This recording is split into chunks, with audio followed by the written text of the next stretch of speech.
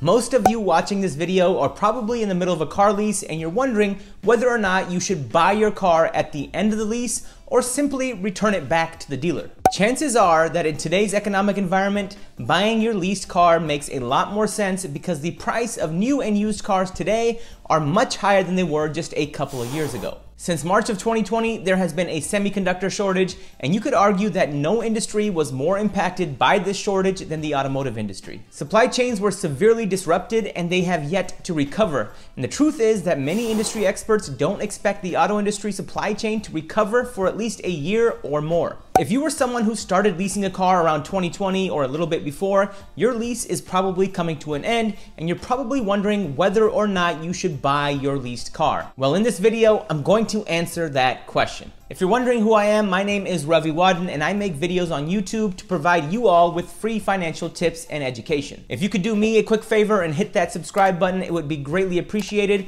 But with that, let's jump straight into the video. So the question we're going to answer is, should you buy your leased car? The way I'll structure this video is I'll start off by explaining what a lease buyout is, and then I'll go over 5 scenarios in which it makes sense to buy your leased car towards the end of your lease term. So what is a lease buyout? A lease buyout is a term that's used in the automotive industry that allows you to buy your leased car as if it were a used car. The only difference between buying your leased car and a used car is that the price for buying your leased car is non-negotiable, which will likely work in your favor. The reason that the price is non-negotiable is because every single automotive lease has something known as the residual value built into the contract. So without getting too technical, the residual value is the price that is set by the leasing company at the beginning of your lease contract to estimate what your leased car will be worth at the end of your leasing term. And you can buy your leased car for the residual value plus any outstanding payments left on your car.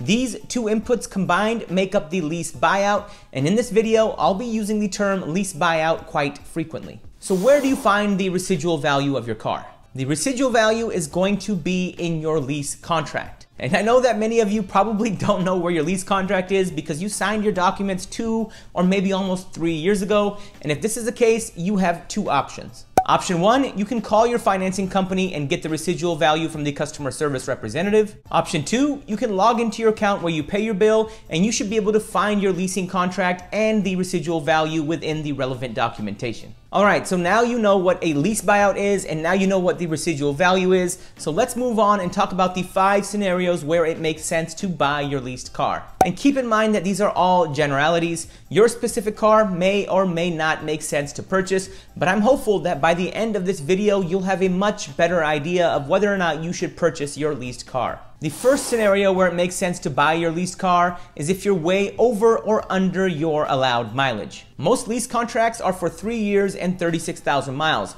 So if you've driven your car way over 36,000 miles, it probably makes sense to buy it. And on the contrary, if you've driven way less than 36,000 miles, it also probably makes sense to buy it. The reason it makes sense to buy your car if you're way over the mileage is because the dealer is gonna charge you a hefty fee for each one of those excess miles over 36,000. And the cost of these miles really depends on your lease contract, so please refer to your lease contract to find out what the cost of these miles is, and then you can make an educated decision as to whether or not you should buy your leased car.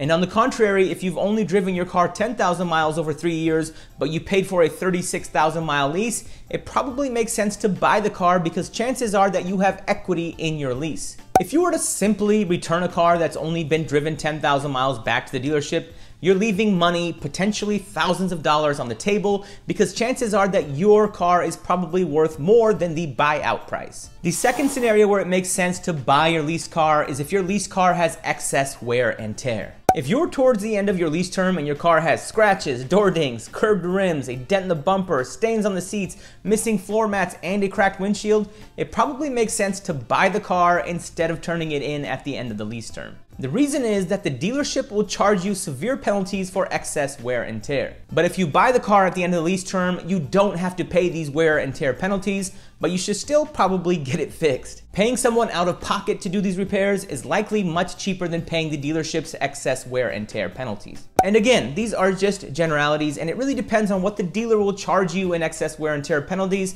versus what you can get the car repaired for on your own. But in general, if your leased car is completely annihilated, it probably makes sense to buy it. The third scenario in which it makes sense to buy your leased car is if your car is worth more than the buyout price.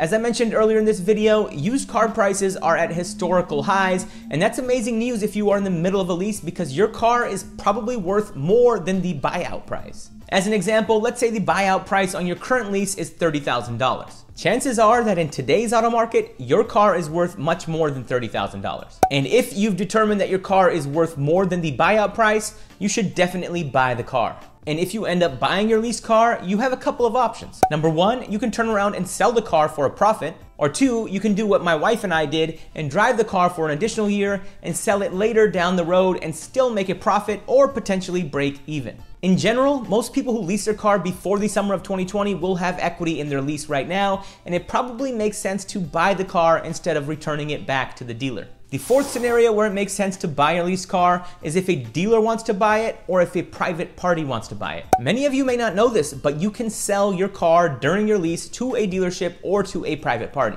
And in most cases, you can only sell your leased car back to the dealer if the dealer is the same manufacturer as your car. For instance, if you're leasing a Honda, you can only sell your car back to a Honda dealership. It doesn't have to be the same Honda dealership that you bought your car at. It can be any Honda dealership in the nation. Another option is to use a service like Swap-A-Lease or Lease Trader. Both of these websites let you transfer your lease to other private parties that may be interested in taking over your lease. The process is a bit more complicated than simply selling your car to the dealer, but it is an option that you can consider. The benefits of selling your car back to the dealer before the lease ends or transferring your car to a private party before the lease ends is that you won't have to pay sales tax. For instance, if I chose to buy my leased car for its buyout price of $30,000 at the end of my lease and then turn around and sell it, I would have to pay sales tax on that $30,000 purchase price. But if I sold my car to a dealer right before my lease ends, I could potentially sell the car to the dealer for more than $30,000 and make a profit and avoid the sales tax of having to buy the car and then sell it for a profit. Similarly, you can post your lease on a site like Swap-A-Lease and charge an upfront fee that you can pocket and have someone take over your lease, all while avoiding sales tax. The fifth scenario where it makes sense to buy your leased car is if you like the car and you don't want the hassle of car shopping. Like I said earlier, most people that are in car leases right now have equity in their lease, and in most cases it probably makes sense to just buy your current leased car rather than shopping for a new one. New and used car prices are so high right now that the chances of you getting another lease deal like the one you already have are slim to none. And if you like your current car, why not just keep it and wait for new and used car prices to come down, especially if your car is still under factory warranty. Most lease terms are 3 years and 36,000 miles, but many cars' bumper-to-bumper warranty is 4 years and 50,000 miles. So if your car is still under its bumper-to-bumper warranty, it's a consideration that you should make when determining whether or not you should buy the car. But the truth is that leasing and buying a new car is a headache. You have to renegotiate, you have to go to a bunch of dealerships, send a bunch of emails, and a lot of us just don't want to deal with that right now, especially with the car market the way it is. Ladies and gentlemen, if you have any questions at all or if you need help with your particular leasing situation, please let me know in the comment section below and I will be sure to get back to you. I hope you all got value from this video, and if you did, please remember to give this video a big thumbs up and please remember to subscribe to my YouTube channel. Thank you all for watching. I will see you all next time.